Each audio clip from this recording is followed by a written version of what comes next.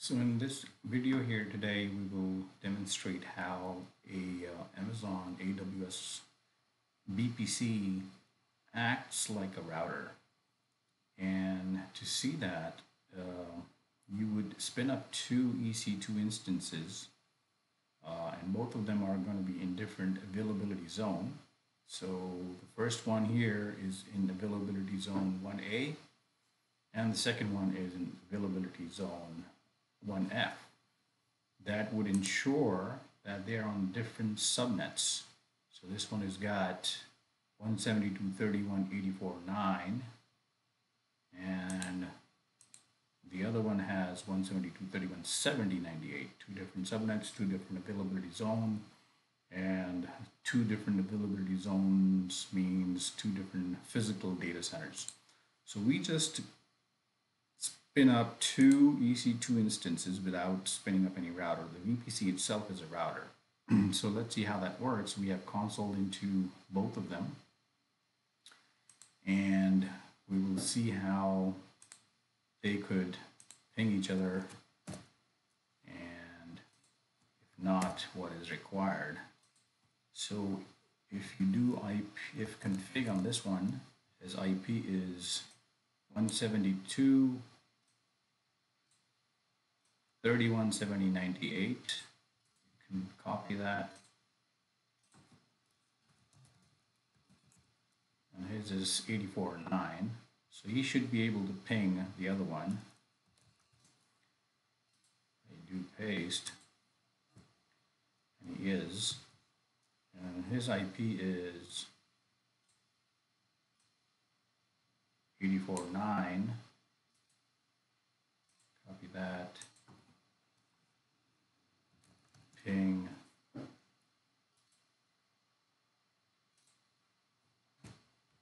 and he's not able to ping at the other one. Let's see why. So he's able to ping the other one, but not the other way around. And that's most likely because security group with each one of them is not permitting ICMP. So let's look at the security group.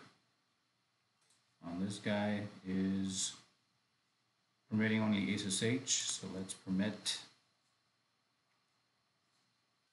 ICMP, all ICMP, all addresses for now, say rule, go to the other one, security, he's got the ICMP, we got the other one that needs to be, he's got the ICMP as well, so that's why he was able to ping. So now, see, he was not able to ping. 5 transmitted, 100 person packet drop. Now he should be able to ping. There you go. So you can see they're sitting on different subnets. As long as you can get the security group enabled for ICMP, you would be able to ping each other, and your VPC basically acts as a router. Now, when we're talking about that, you would also look at the VPC subnet, where this subnet VPC comes with a default CIDR 172.31, and these are the available subnets in it, and the route table would be single for each VPC. And if you look at that route table, it has routes, which is all 172.31, all the subnets in 172.31/16. Compare that to the subnets again. We got 1, 2, 3, 4, 5 subnets in this VPC. All of them are covered in this route table.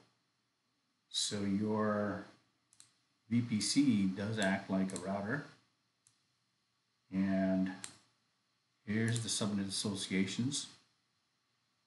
All of them are by default associated, explicit association. Without explicit, sorry, and this is implicit. So now if you look at the routes here, you'll see only the CIDR route. If you want to access the internet, you can add a quad 0 to a gateway that you can spin up here. And that way you will have your route table going to the internet. This route table is really your routing for the VPC. So this is how your VPC routes for the EC2 instances. Hope this helps.